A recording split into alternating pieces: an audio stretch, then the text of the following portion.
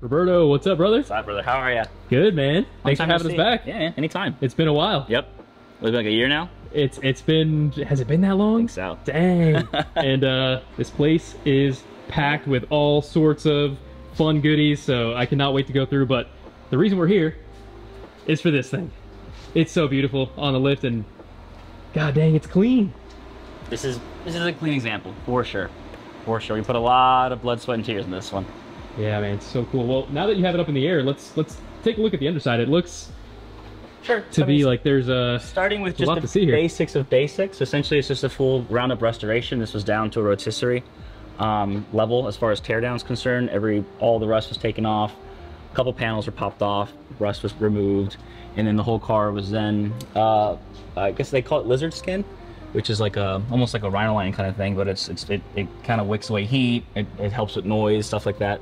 Whole car has been sealed with that. It probably does a lot for this old car. It does. It does. Actually, when we drive it later, you're going to be really impressed with just how little noise is in the cabin compared to most cars of this age, you know?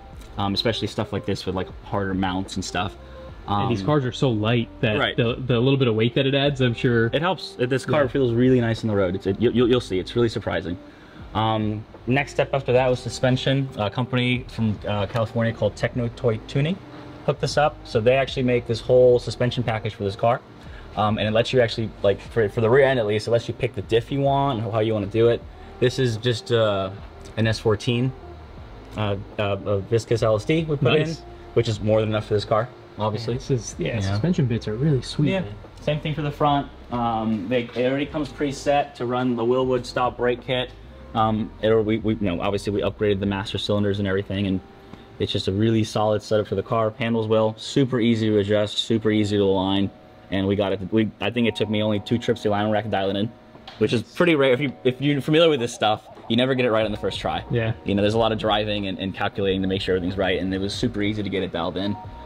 Yeah, man. And I see you guys ovaled the exhaust here, which is kind of cool. Is that for clearance? Yeah. So the thought with this car, obviously RB26 swap. I guess we'll get to that in a little bit, but we needed at least a 3-inch exhaust. We wanted to flow about 500-600 horsepower through it, so 3 inches more than enough. But we kind of ran into an issue when we started snaking it through. So this is actually an R34 GTT transmission, and we just didn't have the room. This exhaust was going to probably sit down here. So the solution was I came up with this little conversion. So we're perfectly round 3-inch starting at the turbo. We convert to oval. The oval carries through the whole flat section of the car, and then over here when we get some room, we go back to round exhaust, whatever you want to call it, and then out the back. Yeah, nice. I love how you guys did the muffler. Looks really like factory style, you know? That was the idea. Yeah, just to make it look like it always belonged there. Yep. And that was the whole thing with the car. Like when we go to the engine bay, you'll see the same thing. It was just, how can we make it look like this was always here, you know? Look at that, man. Dude, you guys killed it. Yeah, like I said, the idea was looks like it belongs there. It belongs there. That was the idea. As long as I keep getting that comment, I'm happy. Because that was literally the idea the whole time, is just to make everything flow real well, make it look like everything at some point could have actually just been there. So the engine's kind of our typical stock crank formula. So it's CB pistons, Manley rods, and I usually like to put them in like the 9.5 compression ratio range. I like that for cars that are just gonna run 85.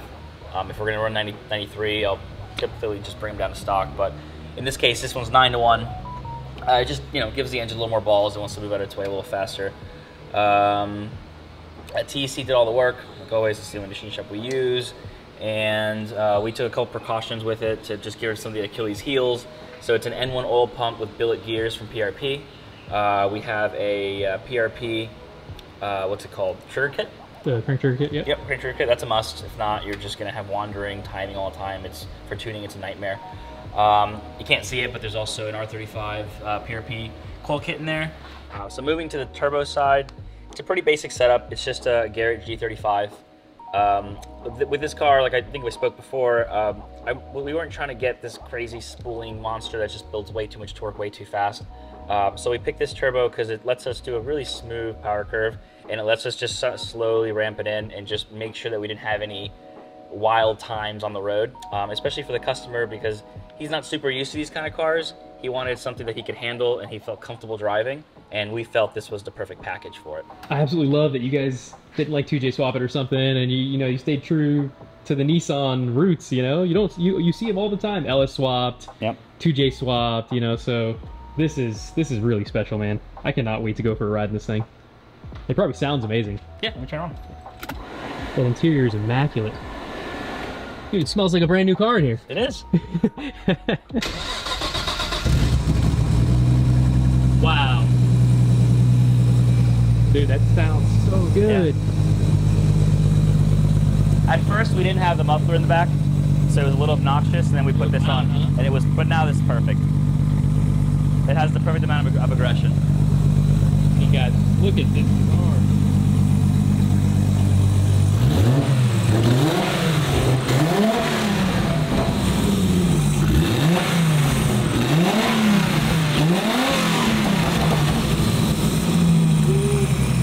Oh man, if that doesn't make you smile, right? I don't know, man. You want to hear my favorite part?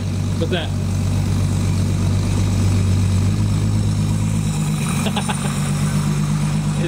Is that AC compressor? Yeah. Is that AC in this thing? Yep, absolutely. Dude, these guys are treating me right today.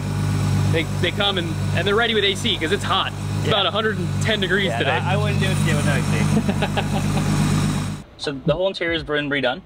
I believe the dash is an aftermarket unit, and everything else has just been pretty much reupholstered. The whole car's been completely rewired. The only factory wires left are the pigtail for the headlight stock. Wow. So everything else in the car is a complete brand new wire.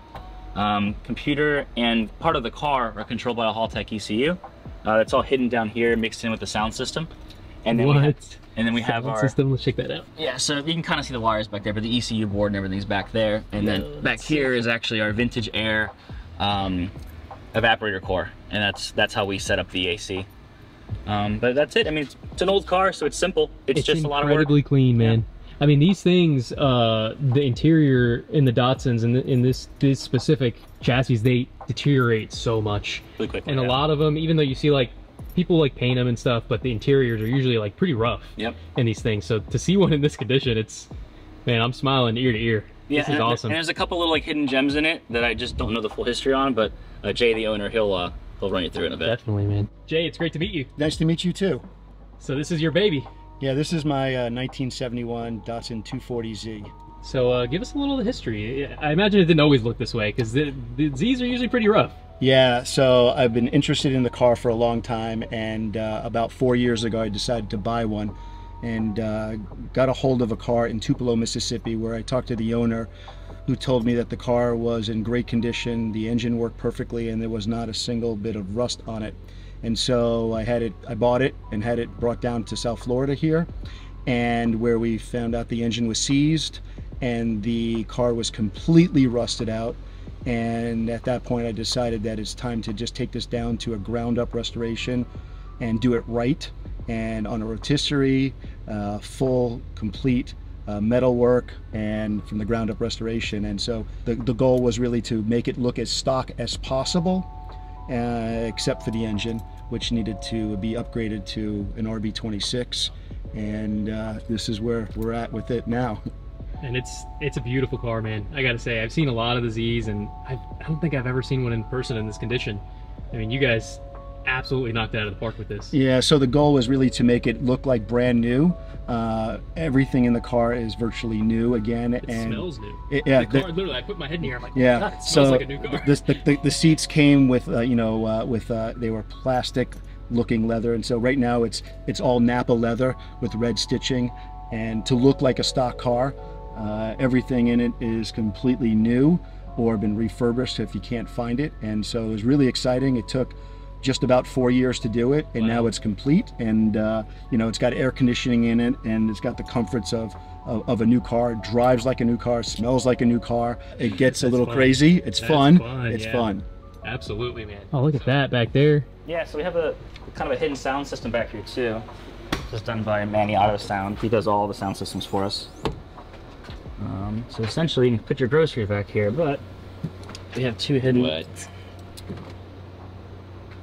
Yo, that's awesome. Yeah, so there's a custom box integrated into where the what's it called, the spare tire well was. We try to keep it as vintage as possible, just to make sure that, you know, it represents itself well for what it is. Just a clean, older car that we just, what's it called, a resto mod, I guess is what they right? Yeah, you know, it's an older car with just everything been updated to be more modern and have all the creature functions of a modern car. Sure, man. All right, I don't know about you, but I'm ready to take this thing for a rip. You want to go? Yeah. All right, guys. So we're going for a spin in the RB26 240.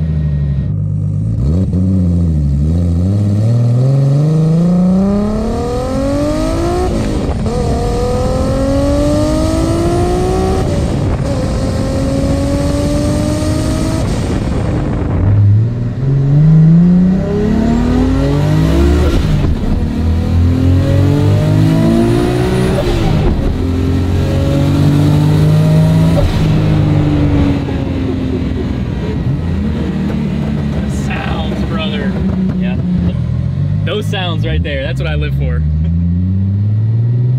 Oh man. And it handles really well. I don't know if you're noticing. Dude, absolutely. This thing needs some bucket seats in it, man. Yeah. I'm like flying around in the seat here. Like, see how it handles bumps? Yeah, man. Suspension is great. Here's a big one coming up. Wow. Look at that. This, I'll tell you, this does not feel like an old car. Like a Z. This does not feel like a Z, dude.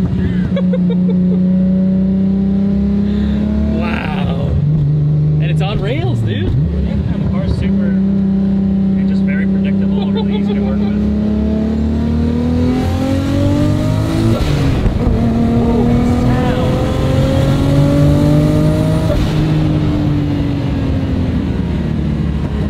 I mean, closest thing to perfect, in my opinion, that I think I could have pulled off. Dude. A little bit of everything, and AC. This is the perfect street Z, in my opinion. Oh my God, perfection. And I could do that all day, dude. Wow. Just easy. It's an easy car. Anyone get in it. The owner isn't necessarily a car guy. He's now becoming a car guy. Sure. You know, so a lot of the thing with this car was just to make it as drivable for somebody that doesn't have the experience. You know, the turbo is actually strategically set up to be a very linear power curve. I never wanted this car to be like a kick in the pants. It needs to be a like smooth, not break the tire loose. Yeah, you know, I mean, it's absolutely streetable. Yeah, and that's all changeable. So as he gets more confident with it, I'm just going to turn it up a little more, bring on the boost a little faster. Sure. You know, there's a couple things I can do. That's the nice thing with having a modern computer. You can do whatever you want. You can make it work for whoever. And brother, we got ice cold AC. Hanging out here in the AC. Ice cold AC. I'm gonna tell you right now, this car gets a massive tier C British stamp, dude. Awesome. That's it. huge stamp's gonna cover the whole screen. And I can't. I've said it a couple times already, but I absolutely love that this still has the RB or just a Nissan platform, a Nissan engine. It stayed true to the heritage. Yeah. You know, if you don't know anything about these cars, you can look at that and be like, oh, cool, you made the engine pretty. You know, and you would have no idea that it doesn't belong there. So. Yeah, man.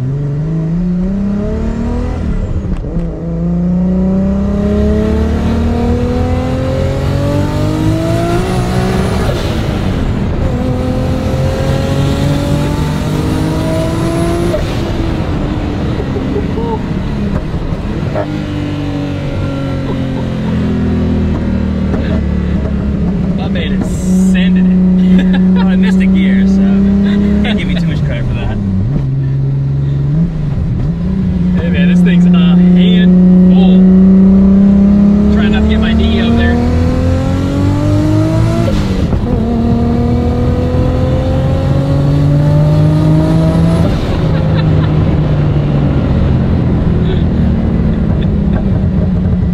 This car is not meant to be the fastest thing in the world, you know, but all around experience. Not only does it scoot, but that's one hell of a driving experience right there. Yeah, a little bit of everything, all the sights, all the sounds. I mean, It's well balanced. I mean, this is so easy to turn. Yeah. This is a car with no power steering. You know, I'm literally just kind of throwing it in turns, and it just feels good, so I know I can. Such a well balanced machine. What a cool ride, brother. And when you're ready to cruise, you put it in fifth, and there you That's are. AC's pumping. Dude, my man, I can't thank you enough. No problem. This is such a cool experience. I haven't been in many Z's, so I've maybe been in a couple, and they've all made probably way too much horsepower than they should be for that chassis. You've never been in a stock one? And I've never been in a stock one. They make all of what, 100 It is some the horsepower? most underwhelming car that you'll ever drive.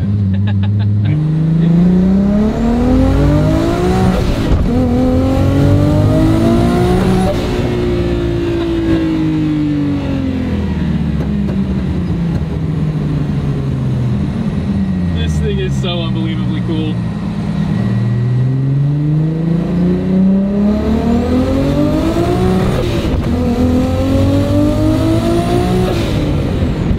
Keep messing gears again. In my defense, it's not my car.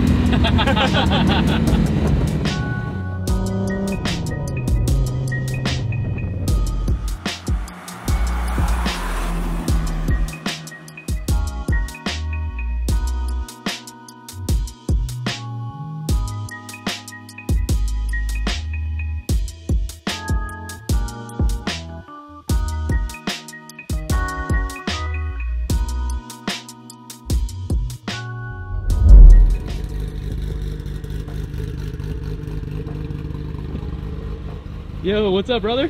What's going on? Javier, nice to meet you. Gabe, nice to meet you. What's man. up, Gabe? Oh, Dude, this thing is immaculate.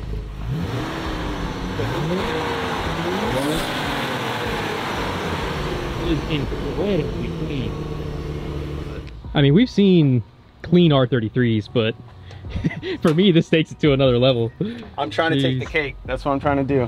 So it took a long time, honestly. It was just 2.5 years I think I've owned it, and there's not a nut, bolt, harness, anything on this car that hasn't been taken apart. So everything. Wow, man. And this is what you get. Take a look at the engine bay here. This thing is ultra clean, man. It looks kind of like a, I guess, give me the details, but it seems like it's like a restoration build. There's no big single, you know, so what's the rundown? And Yeah, I'd call it a resto mod. I didn't want to go big single. I really wanted to stay true to like the GTR kind of heritage. The whole car is really built with a early 2000s feel. You can look, you know, on the exterior wise, and I wanted to make sure the engine kind of matched that, but with modern details. So modern turbos, you know, we're on corn. Some of the newer HKS items, things like that, and fully built bottom end. So make 600 wheel. It was done here at Rav.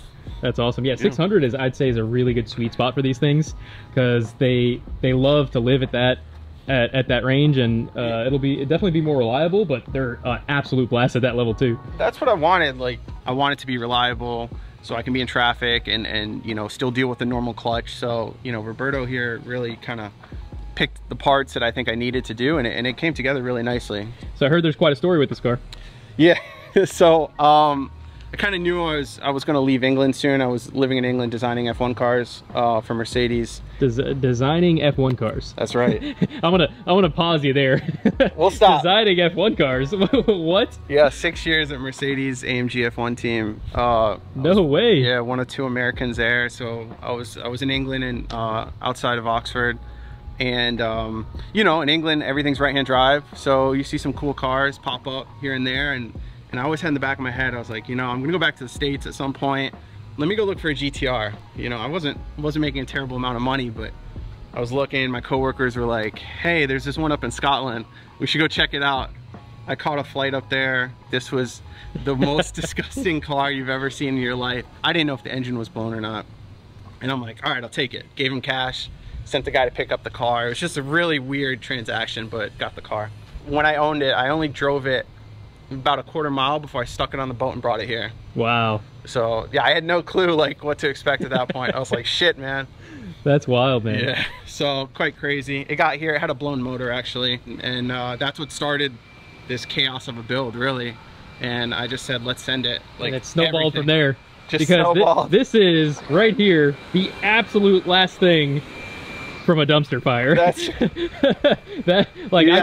I couldn't imagine that this car was a heap, but because dude, it's wild. It's wildly clean. I put it on a rotisserie before it left England in the middle of the pandemic because it had some rust that needed repairing. So did the strut tops in England, did a whole underbody resto, which was really came out really well. And that's work you can't get done here in the US. So I was like, I knew if I was gonna buy, let's say, a less than perfect GTR, I had to make sure it was amazing before I put it in the container and moved back. Sure. So that's what started it. So my time at Mercedes, you know, I did design all over the car, everything basically but suspension and brakes I touched at some point. And I tried to bring kind of like those very methodical design practices that I learned at work into what I did on this car. I mean, even the wheels, I had the centers painted at the paint shop. That's Mercedes AMG F1 No way. Silver. Really? Yeah. And shout out to Andrew Moody, he painted the centers for me. Yeah, I was like, you know, on a weekend, you bring them in, you're like, hey, can you stick these in the paint booth, you know, with the next set of bodywork? That's so awesome. Pick the color, and yeah, they spray them up for me. So yeah, that's my I guess token that I brought home from the team. So that's so cool, brother. Yeah, cool stuff though. All right, guys, we're going for a spin in Gabe's R33. Dude, this thing is clean. I love the steering wheel. Thanks, man. Renowned. I think they're from San Francisco, actually. So we're gonna go out, get some cool sounds, make a couple rips, see what this thing's about. See what cars like this.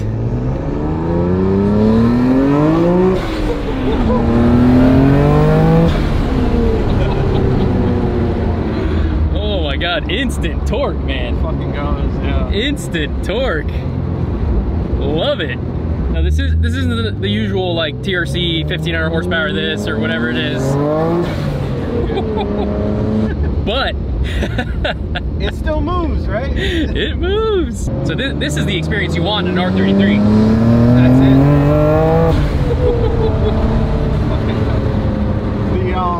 it. My man, dude, this is it. This is it. Fun, not only is it a looker, but this thing pulls, man. It does, and it's exactly what I wanted. I didn't want any more than 600. I thought like it would just be insane on the street. You know, stop and go traffic, you have a crazy cam. This is perfect street level. That's it. Yeah. It just starts up when I need it, drives when I need it, and it's fun when I want it. Yeah. Go fast, so. Hell yeah, man. Yeah. Dude, thank you so much for taking me for a spin, man. Man, no problem. This is like, you built a perfect street GTR, brother. I appreciate it. That was the goal. Thanks so much, TRC.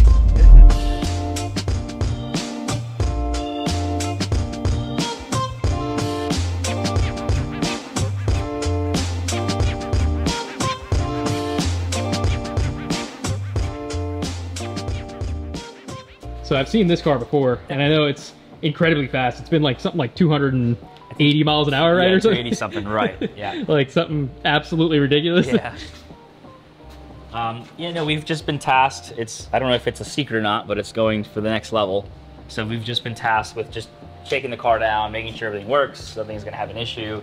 We just redid the fuel system on it. We made some tweaks to the oiling system. It has daily engineering, dry sump, and some of the pressures weren't where I like it to be, so we moved some stuff around, got a bunch of wiring redone, a bunch of plumbing redone, just prepping the car. You know, this is like an ongoing build for them, so we're just kind of helping out, get it ready for the next time that it's, you know, gonna go perform. This thing is wild, man. It's very wild. I mean, look at it, there's so much going on here. Yeah. We got two huge turbos hanging off the back here. Low this thing boost, all in 1400 horsepower. Yeah, low boost 1400, all in's probably 2000, 2500, something like that, right? Or? Yeah, we just actually converted to E85. This car always was on race gas. So now it's actually just on, you know, it's not pump 85, I forgot what brand he's running, but either way, pure 85 at this point. This thing is insane. Johnny Bummer, is it? Mm-hmm. Yeah. This thing is wild. Yeah, he's got that that runway deal out there, but like NASA runway or something like that, right? Like, yeah, they go out and they put these cars to the limit. They just sit there at wide open throttle for however long it takes to make it, you know, to whatever mile an hour they want to hit. It's really so cool. Really sketchy. We're gonna have to see if he takes us for a little ride along one of these things. Yeah. I remember this car. We featured this. It's got to be 2-3 years ago or something, or more than that. More than that, man. Wow. Probably 4 years. 4 years now. Yeah. She's been down for 2 years. A little more actually. Looking pretty wild, man. It's a complete revision. So we've taken every wire in the engine bay that we didn't need up here. It's all in the back now. It's a completely different manifold. Same turbo, but we redid a lot of the plumbing, a lot of the setup. Added EGTs, deleted the AC lines, so to speak, or ran them on the outside now, so there's no more AC lines in the engine bay. Yeah. Taking a lot of care with everything. Yes. Well, it's all carbon fiber under here. Yeah. Once this is all polished up, I know Carlos is meticulous, to say the least.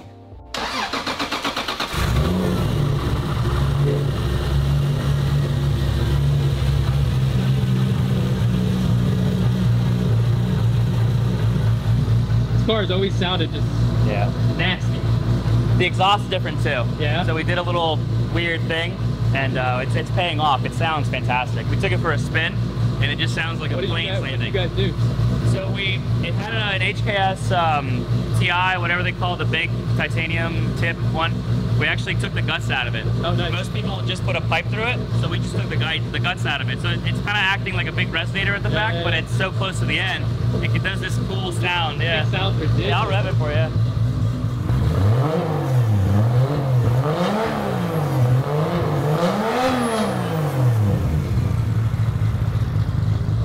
That thing sounds wicked, bro. Yeah, the turbo's a lot louder now. So, yeah. Coming soon to a car show near you, I guess. Yeah. We'll get there eventually.